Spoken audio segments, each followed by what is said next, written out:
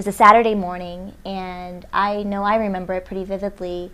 Within a couple hours, the three of us were all on planes headed to rural East Texas.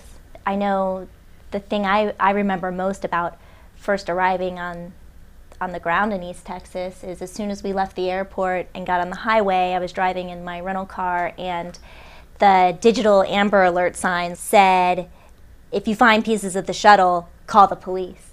And it was just so surreal. Yeah, I remember an hour or so south of Dallas, we passed some spot that was taped off with ribbons indicating that a piece had been found there. And we were like, holy cow, you can actually see it from the road.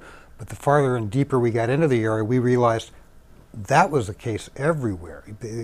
Debris was laying in parking lots, it was laying on school fields and ranches. It was just, you could not see it. 89,000 pieces were recovered, and that was the latest count, and I know that number is still going up slowly. We came across a shuttle mission instruction manual, and it was the size of a phone book, and it was laying out in the forest. It wasn't scorched, it wasn't burnt, it wasn't even very damaged.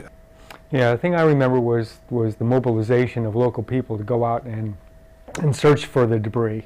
I remember the school buses full of people, started in the morning, fan out, look.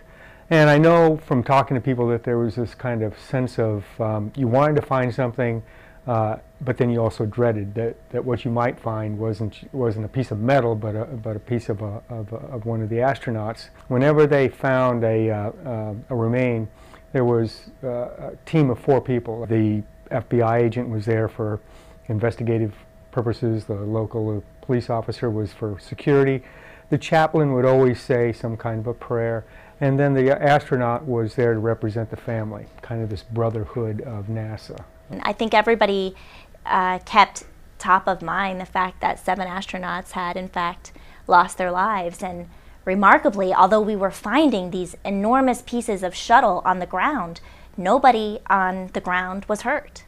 Yeah, that was the amazing thing, and I know I talked to some religious leaders that thought that was miraculous, some act of God, that many pieces would fall and nobody would be hurt. You know, a lot of the people there, when you talk to them today, the thing that they remember, because all these pieces fell and it all happened so suddenly, and the thing that they remember is the sonic boom that woke a bunch of them up out of bed.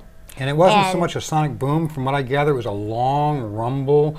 Okay. When we hear the sonic boom, we're used to a sonic boom. They go boom, boom. Right. And the people who described this said it lasted 20, 30 seconds long, and it was a very low, deep rumble. And it shook their homes. It shook their homes? It shook things inside their homes, and a lot of them got out of bed and went and looked outside, and a couple people I talked to remember looking up and actually seeing the plumes of smoke. And that's the thing about Columbia, is it was so intensely personal for so many people. Challenger, I think, really gripped the nation, and a lot of people witnessed the Challenger explosion. But Challenger broke up over the ocean, and when the Columbia tragedy happened, it broke up over Texas and parts of Louisiana, and it was in people's yards and all over businesses, and people took that really personally.